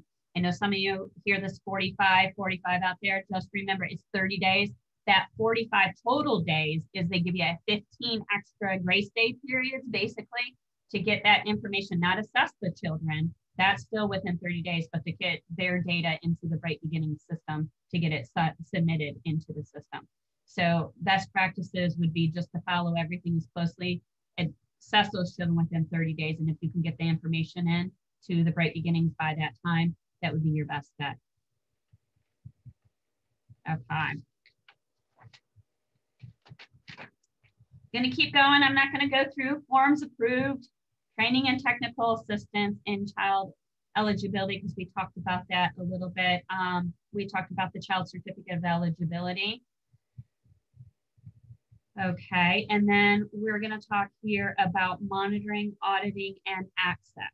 So as you know, for VPK, we do have to monitor 100% of all of you. So just making sure, that when we get in contact with you, either when we're, face-to-face, whatever way that we get back out there, but making sure that you give us physical access. You do need to give us physical access to your building, staying in compliance with all of the rules of your contract. And so we will be monitoring those programs. And same thing, I know it's a pain, but we need to get record access to, documents. So it could be that we're looking at signing out sheets, what's called parental choice certificates. And you all know that, AKA long and short forms. So those long and short forms basically state at the end of the month, especially we see more than most, we see the short forms. Very rarely do we see the long. You can use either or, but most people use the short form. And basically, you know, that at the end of the month, the parent signs off on that the last week at the end of the month, not the beginning of the month, unless something happens and it's a holiday, you catch a parent and they're out at the very end, you can catch them. But it is at the end of the month, they sign off on those short forms. You are required to have to do that for VPK and the sign out sheet. So we do need to see those. So there will be some, you know, documents that we're going to have to see. Obviously, keeping your records confidential, maintaining your records. So again, we can't stress this enough. There is a 5-year rule with school readiness, with VPK. There's that 5-year rule. So it's making sure that you have all of the files and records and of your substitute instructors, your director for 5 years. So that's those, you know, those certificates that we need, the assessment booklets, all of that stuff, so that you're maintaining that stuff. Should you close, you know, permanently cease to offer VPK before the conclusion of the VPK program, you need to hand over all of those records to us. That is a requirement. So we do need those, and it talks a little bit about that. So make sure you pay attention to items 33 and 34. Okay, so I know compensation. People love their payments. I know you like your money. So as we talk about this a little bit, this is going to be important pieces. I'm going to go through this. So attendance documentation. You agree to document the daily attendance to certify the monthly attendance and to certify the annual cumulative attendance of each child in your VPK program. So again, making sure that your those signing out sheets, that the providers aren't signing out for the parents. It should be who's authorized to sign for that child, making sure that they're signing those children in and out for the day. Those short forms are being completed each month for the children within the program as it is required for VPK. Okay, and so when we get down to direct deposit, just making sure if there's any changes in your direct deposit, anything like that, you know, that you're notifying us of that. So you could read that piece. I'm not going to get heavy into that. Advance payment, I'm not going to get too much into that, but there is an advance payment option. If you want more information, please let me know about that. Not too many people do that. You know, they pay in advance if something happens. Just know that there is a chance that you would have to pay that back. If you want more information, you can reach out to myself or Deborah Moore on that piece of it. For a school year program, so when you get to your contract, you're going to check one of these options. So it's going to toggle between. And then same thing, if you decide that you want to offer summer VPK, it's going to toggle between one of these three, and then you'll select one of those three. And then with final payment, same thing for reimbursement. Just, you know, you can read up on that section where it talks a little bit about the final payment for VPK at the VPK program year. You can read up on that, what that final payment piece is. And overpayment, at the end of the year, reconciliation of payment reveals that the provider received payment in excess of the amount owed to the provider. The coalition will offset the overpayment against the final payment owed to the provider for the program year, and any further payment issued to the provider for the early learning programs. I'll let you read the rest of that, but you can read both of those pieces. I'm trying to keep y'all awake here. Attendance documentation.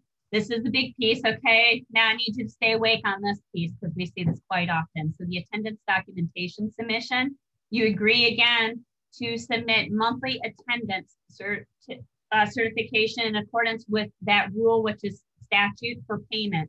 You agree that you're submitting all required attendance records to the coalition on or before the 3rd business day of each month. If the due date falls on a holiday, you agree to submit all the required attendance records to the coalition on the preceding business day. Don't say I didn't tell you again because I just told you. So reimbursement summary for review. Again, provider agrees to review the reimbursement summary provided with the monthly reimbursement statement. So again, the provider agrees to report to the coalition any discrepancy overpayment or underpayment within 60 calendar days. So make sure those two pieces, we see that missed. So again, don't say I didn't tell you because I just did. Okay.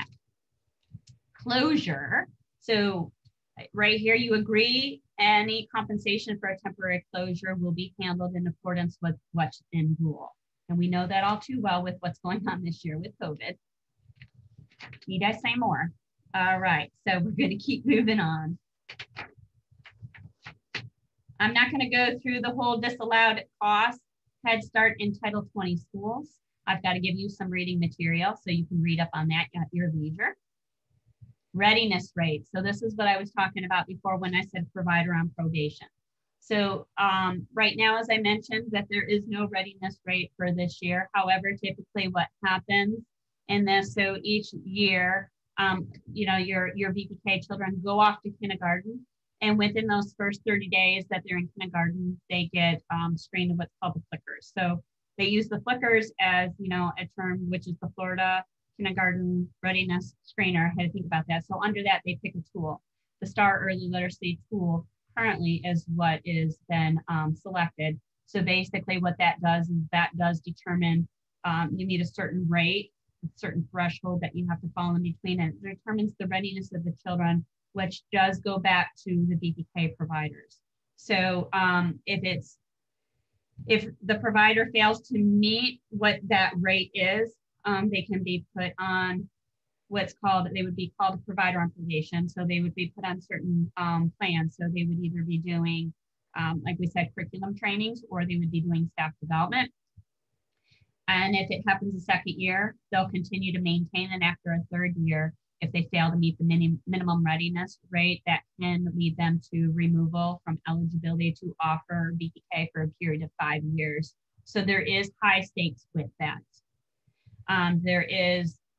If that happens after the third year, you could apply for a good cause exemption, which would allow you to continue to, should you get the good cause exemption, you would be allowed for 1 year to provide services for VPK. Okay, and so again, for probation, you understand that in accordance with what's in statute, that a provider on probation must continue the corrective actions in your improvement plan of what you selected in your staff development until you meet that readiness rate. Failure to do so can result in termination of your contract and losing eligibility to deliver your program for 5 years. And this is where I said this is really critical for those of you that are providers on probation right now. Make sure that you are maintaining whatever it is that you've chosen. We ran into, a couple of hiccups this year, but we want to make sure that you're staying in compliance with what it is if you are a provider on probation as far as trainings. Okay. Financial consequences, just know that there is a possibility if you fail to provide the minimum level of services that were required within your contract that we can withhold payment. There can be some financial consequences which could lead up to termination of the contract. And then I'll let you read more on the non-compliance determination corrective action notice. Basically, I'm not going to go into a bunch of detail with this, but if you had a corrective action plan that you would be needing to complete that, and then failure, to that can lead to further corrective action. Okay, termination for cause. Just know that the coalition has the right to terminate the contract for cause at any time. Okay, we're almost there, people. We're almost there. Emergency termination. The coalition must immediately terminate the contract if an emergency basis upon a notification by DCF. Just know that that can happen. And then revocation of eligibility, same thing. I'll let you read up on that. You could be removed for 5 years if your contract is terminated under those conditions that fall under 54 and 55. So make sure that, as we're saying, if it's an emergency termination or termination for cause, that could lead up to 5 years removal from VPK. Okay, we're getting there. I'm not going to go into the legislative appropriation. I'll let you read up on that. I'm not going to go too heavy into the fraud, but I will, same thing, just making sure that you're, you're not committing fraud. And then termination for fraud can be for a period of 5 years. And the USDA disqualified list, making sure that you're not on that. And if you are, letting us know within 5 days. Due process, I'm not going to read too much on that. Again, you can read up on that on your own. Same thing with these items here, litigation. I'll let you read up on those pieces, 61 and 62. Okay, information change. Obviously, same thing, letting us know if there's class transfers. Make sure you let us know that if there's any changes with your VPK application, your 10, your 11A, your 11B, instructor changes, sub changes, director changes, you need to let us know. You have that 14-day window to let us know. Temporary closures, letting us know. Same thing if you have a temporary closure or any reason for dismissal of children, letting us know that within those 14 days. Okay, so CCR&R, same thing, making sure that in your profile, all of that information is being kept up to date, which would be like if you've had changes, emergency contact changes, any of that information, your profile needs to be updated. Sometimes that does trigger amendments. Unusual incident, this is an important one. So making sure that you report any unusual incidents to the coalition no later than the close of business the next business day. And you need to submit something to us in writing within 3 business days from the date of the incident. So just making sure that you are staying in contact. If you're not sure if it's an unusual incident or not, let us know. It's better to let us know what's going on than not let us know when something happened later. Okay, so same thing, just notice of disqualification. I'm going to let you read up on that. And like I said, if, letting us know if USDA within 5 days. I'm not going to get into the indemnify piece. You can read up on that as well. Like I said, I do have to give you some reading material. Severability, you can read up on that. Amendments, just know that, there could be amendments with your contract and those are electronic. Like I said before with school readiness, same thing. Your amendments are hidden in your contracts where your VPK 20 is. There's a little plus sign when you get into that section and you'll click on where your contracts are. You'll see them in there. If you see a little plus, it'll open up and your contract is, or your amendment is hidden in there if you have an amendment. I don't know why they hide them, but they're hidden. Okay. Now we get to the execution of the contract. Here we go. So this is the fun piece. So once we have contracts ready, profiles done, and contracts ready, you're going to sign off on those babies. So make sure when you sign them, it is on the top signature line, whoever that authorized individual is. Again, it's going to be tricky. It's going to be your title. It's going to jump up and it's going to look like it says your signature, but you're actually going to put your title in, owner, director, whatever you are, then it'll flip and then you'll be able to put your name in. Just a little, give you a little side note on that because we've seen somebody that we have to send back. And then you'll click on the electronic signature. And this is how I know that you're going to be listening all the way to the end. You didn't fall asleep because I just said that. So those of you that are putting your signatures, when I say do your title, and then it'll flip to your signature, I'm going to know if you were paying attention. Okay. Same thing if you want to add an additional signer, you can add additional signers. And then these are just the pieces that will trigger based off of whatever it is that you selected for your contract. I'm not going to get into all of that stuff here. So those big pieces are, paying attention to your subs, your liability insurance, your license, VPK director changes, workers' compensation, reemployment insurance. Just know that you don't have to have that in your profile, but we do have to check for that, especially when we're doing VPK monitoring. So that's your 940 or your RT6. We will be looking at that stuff. So just making sure that you somehow have provided us with those documents when we need them. All right. Any questions for VPK? Here we have, just so that you can see real quick, this is subject to change. Should you decide you're not required to follow the calendar for school district, many of you like to. So should you decide to, this is the, which is posted on the website with the Polk County Schools, but just know that right now these dates are subject to change. This isn't the final version, but it is in here. So you have that. And this was the good moral character that I was talking about. So again, I'm going to know if you're watching all the way to the end and you're paying attention, because this is the newest good moral character that I said is dated 2019. You'll see right here. And so there's some subtle changes to it, not many. Make sure you fill it out completely, including the second page where you would have your site in there, because we have to send it back if it's not completed. So we don't want to be delaying stuff. And then down here, you're just going to get somebody that is going to be a witness. So that somebody is going to either be the owner or the director.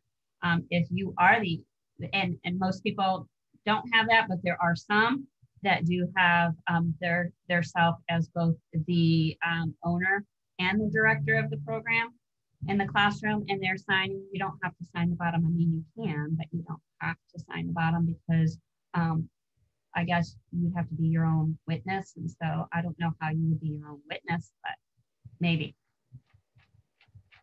Okay, and then there's a quick guide reference for submitting your attendance that Kenneth provided for the VPK side as well. So that is pretty cool. Here's that short form that I was saying before. This is the visual for you. So this is what it looks like. You will have to have this. This is a requirement of VPK. There's no way around this. You do have to have this, and make sure you have the one with the Florida seal. That's the newer version. This is all going to be filled out. Don't leave any of these spaces blank. You're going to put the attendance month. This is the short form one. It's going to be the attendance month and year. You're going to put the print name of the parent, and then you're not going to do this. The parent is going to sign, not you, the parent, and the date they're going to sign. The date that they did the signature is going to be when they sign that. And again, that's at the end of the month, not at the beginning of the month. And this is that e-verify, again, for you all, that you will have to fill out, one for school readiness, and then as well as for VPK, depending on what program you have. And then this is the VPK assessment. Remember I said that is a requirement of VPK. There's going to be a lovely attachment that you're going to have that's going to tell you the purpose of the assessment, the deadlines of the assessment, and when it's due and when it's not due, and what individuals, as far as they have to do AP2. If you're a provider on probation and you pick staff development, you do have to do all three: AP1, assessment period 1, assessment period 2, and assessment period 3. However, for everybody, best practices would be just to do all three. And that tells you where, again, through Bright Beginnings, where you will go to order your materials, and that's also where you're going to go to put your information in for the children. It's on that attachment. And there's the lovely e-verify attachment as well. That's going to give you some information what that e-verify means, and I'm not going reading through all of that. You can read that because you'll have a copy of it. And I believe that we are at the end of the VPK section. So do we have questions?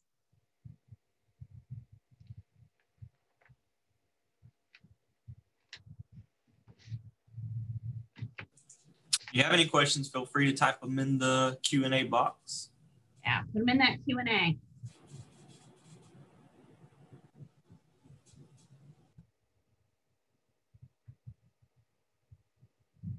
No VPK questions? Was I that thorough? Ah, there it goes.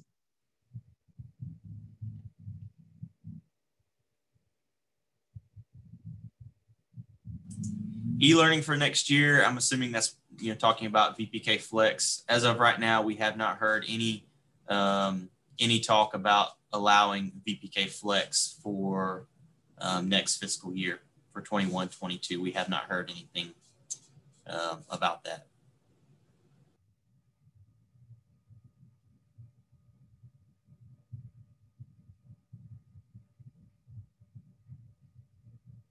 I will add, we anticipate that it probably will not be permitted next year. But again, we haven't heard officially one way or the other. All right. Well, if you're typing questions, we appreciate all that you are doing, within the community to serve the children and the families. And I know it's been a crazy year for everybody, and we truly, truly appreciate you staying in communication with us throughout the course of the year. And we're excited to have you back for the 21-22 program year. Absolutely. Thank you, Karen and Nancy and Melinda, and all the staff that participated.